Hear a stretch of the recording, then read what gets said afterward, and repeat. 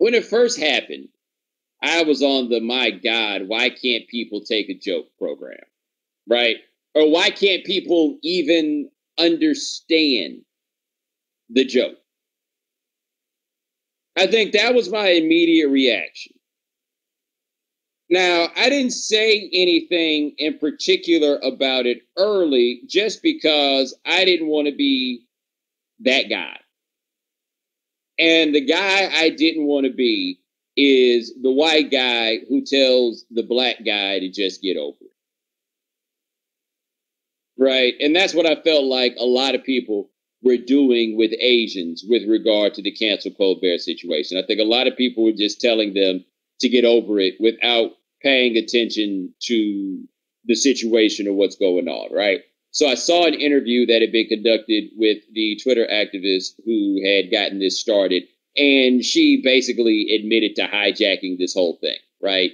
Like she jumped on the cancel Colbert thing to make a larger point, which is a larger point that I think there's something to, which is the tendency of white liberals to decry one form of racism while indulging in another. The issue is that that's not what happened here with Colbert.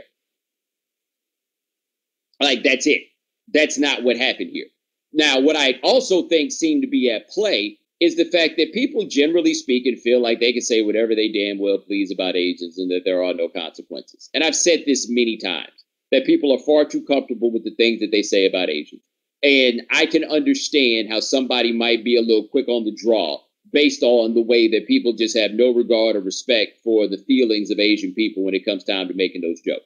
So if people decided that this is the time, damn it, that they didn't want to be involved in the joke, I mean, I am reluctant to tell them that they are wrong for that. I just don't want to be that guy. That being said, the joke wasn't about Asians. I mean, the joke transparently and obviously was not about Asians. It wasn't. So I have a hard time believing that a lot of the people who were truly upset by this were actually upset, because I can't believe they're all that stupid. I just can't. It's just not possible. And I think that it was pretty clear after the situation was explained that the joke wasn't about Asians. And after it's pointed out that it was an allusion to something that had been done on television, it wasn't about Asians. And people still wanted to be mad. Like, after the fact, people still wanted to be mad. That part is where I thought that this was ultimately disingenuous.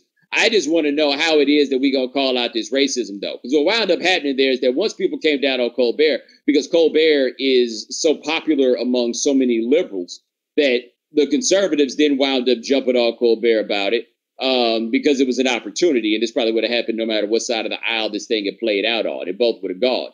I mean, both of those things probably would not have. I mean, I don't know. I thought it was largely stupid. That being said, lesson to be learned from this: don't delete the tweet. No matter what you do, do not delete the tweet.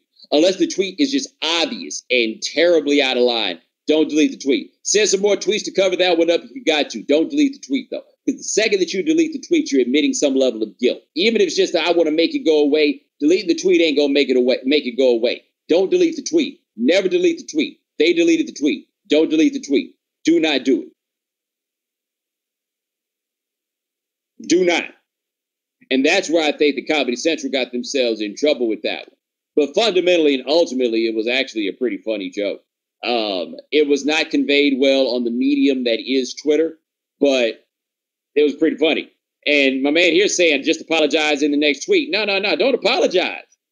Yo, you got to let some of this stuff go through. This is a tweet through a situation. There was nothing to apologize for. They knew they didn't do anything wrong. If they wanted to say they could have expressed themselves more clearly, I guess that's a different situation. But they knew they didn't do anything wrong. And it was made abundantly clear very early on that they didn't do anything wrong. They didn't do anything wrong, right? Somebody hijacked the situation and a whole lot of other people went along with it. And then there's just a bunch of people who are frustrated with white people laughing at them, understandably, by the way. And then they jumped on and then decided to ride that out even further.